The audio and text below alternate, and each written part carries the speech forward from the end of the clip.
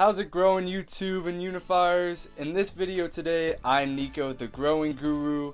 I'm gonna be going over how to build this simple garden bed greenhouse in 3 easy steps. Let's spring right into it, and the first step is to gather the supplies. We have listed all of the supplies you will need in the description below, so feel free to check that out. You will need the greenhouse tarp, fence posts, 2x4s, screws, staples, staple gun, drill ideally, and some orange roofing nails. Cut all the supplies like you see now. Depending on the dimensions of your garden beds, you're gonna cut the sizes to whatever size your garden bed is. We're gonna show you how we did it.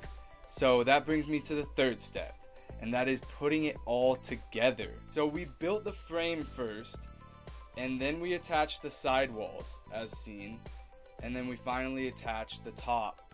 And it was a pretty relatively easy endeavor to do. And that's pretty much it.